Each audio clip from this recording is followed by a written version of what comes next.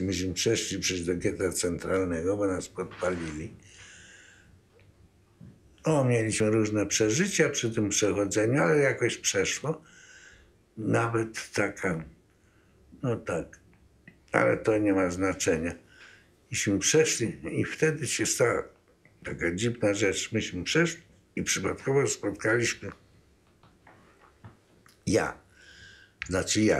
ta cała grupa szczotkarzy, spotkaliśmy tych przywódców bundu przypadkowo na jakimś podwórku. I taka rozmowa, wszyscy zadowoleni, że wszyscy są, wszyscy żyją, że jeden Michał tylko Klepfisz zginął, jak tamśmy się przebijali. Bo tam jeszcze było takie, bo tam mina wybuchła w tym myśmy mieli założoną minę i ona wybuchła. I tam dużo Niemców zginęło. Stroop pisze, że 19, ale ja nie wiem ilu naprawdę.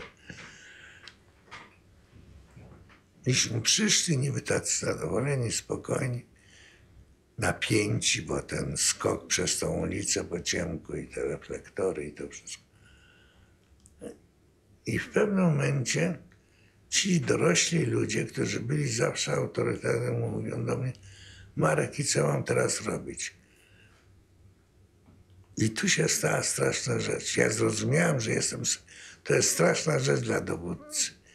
Kiedy on dostaje order na polu chwały, jak to się mówi. Że nic nie zrobił, a zostaje dowódcą i ma odpowiadać za życie iluś ludzi, których on nawet nie umie nimi dowodzić. Nie ci moi, bo tam już przychodzą nowi. Ci, i dorośli, ludzie, których uważałem zawsze za wielkie autorytety. To był straszny moment. Zrozumiałem, że jestem sam, zupełnie sam i że sam muszę decydować. Na przykładzie ciebie o nic nie pytam, tylko ci mówię: masz, umyj głowę, nie myj głowy i tak dalej, i tak dalej. I się nie pytam, czy ty chcesz, to od tego mi zostało. Bo jak się wziąłem wtedy za rządzenie, ale okropnie mi było, okropna to jest rzecz. Bez doświadczenia żadnego. Przecież ja nic nie umiałem z wojskowości, ja nie miałem pojęcia, jak to się robi. I faktycznie strasznie dużo błędów popełniało się. Tam nie można było nie popełniać błędów, bośmy byli małą grupką, a oni ich było setki, a na początku 1000, a potem setki, a nas było razem na całym tym wielkim terenie 220 i z bandą cywilów na głowie, które tylko trzeba było jakoś chronić, a oni tylko zawadzali. No i to po tym, ja nie wiem kiedy, 3 maja czy 1 maja Kazika wysłaliśmy. 1 maja.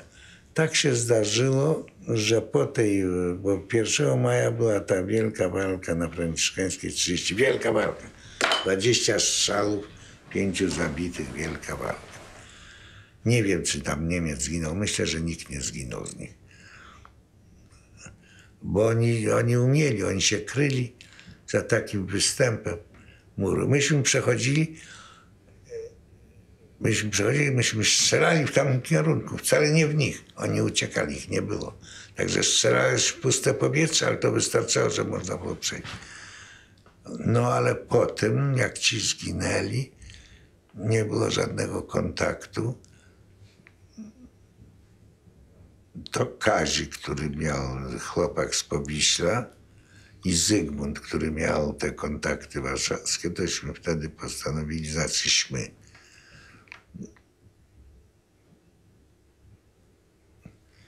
to się zawsze mówiliśmy, ale ktoś jeden musi podjąć tę decyzję.